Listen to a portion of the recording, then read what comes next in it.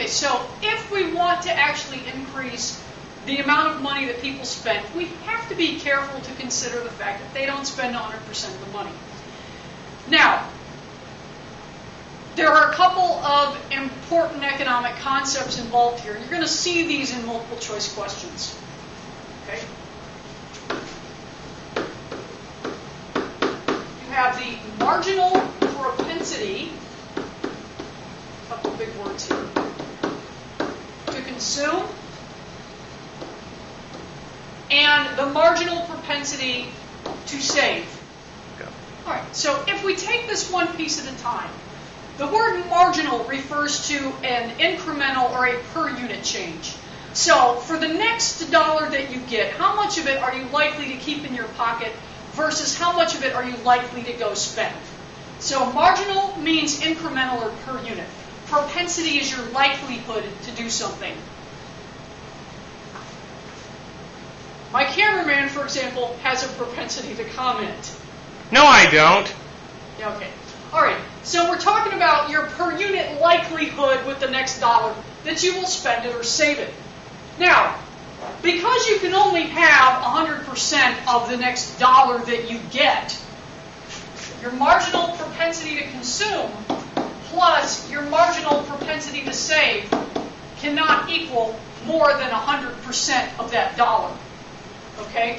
One being 100%. Now, for your average consumer, if we're looking at this in terms of what is likely to happen, a marginal propensity to consume of about 0.8 or 80% is pretty typical. That's a number that I've seen on lots of multiple choice questions.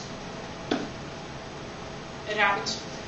And a marginal propensity to save of 0.2 would give you a combination of 1.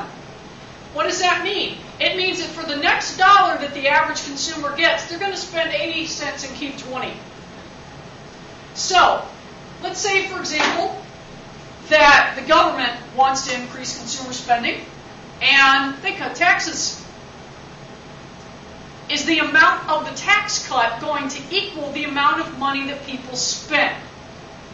The answer is no, but it's going to get more complicated. Because this is the first issue, that people do not generally spend 100% of the money that they get. If you're talking about a tax cut, the other issue is that if people perceive the tax cut as temporary, then they tend to spend even less of it. If they think it's a one-shot deal, they tend to save more than they otherwise would if they think it's permanent, because they think, oh wait, I better hoard this money because I'm not going to get it next year. So that gets even more complicated, and it's thrown off some presidents before who were trying to enact policy that actually would have made a big difference. So, savings is a leakage because money is draining out of that spending stream. We want to know how much people are going to spend. Now, the other way that MPC and MPS are used is to calculate the multiplier.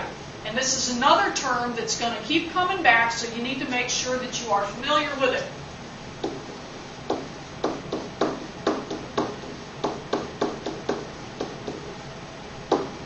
Multiplier is very important.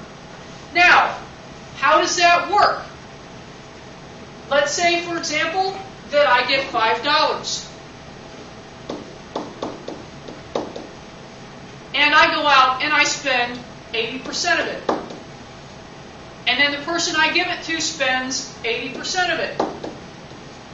And so on and so on and so on until we get down to a point where there's nothing left.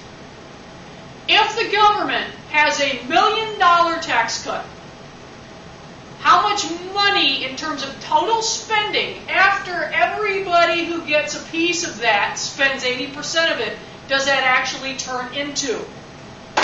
There's a formula for this. It's nice and easy, but you just got to remember which number to put where. The multiplier. 1 over the MPS. And because both of these two together equal 1, it's exactly the same thing to say 1 over 1 minus the MPC. Using the numbers that we have here, that would give us a multiplier of 1 over 0.2 or 5.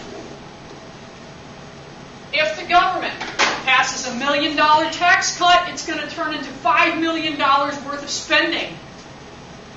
That's a big jump. So even with people not spending 100% of all of that money, because they spend it and it keeps getting respent because velocity of money keeps moving. Remember, velocity technically means the number of times the average dollar is spent over the course of a year. Money keeps moving, it keeps being respent until it's spent down to nothing. The multiplier is going to jump up that spending increase beyond the initial injection. Okay? A leakage takes money out of the spending stream. An injection puts it in. And that's a big difference if you're trying to enact policy.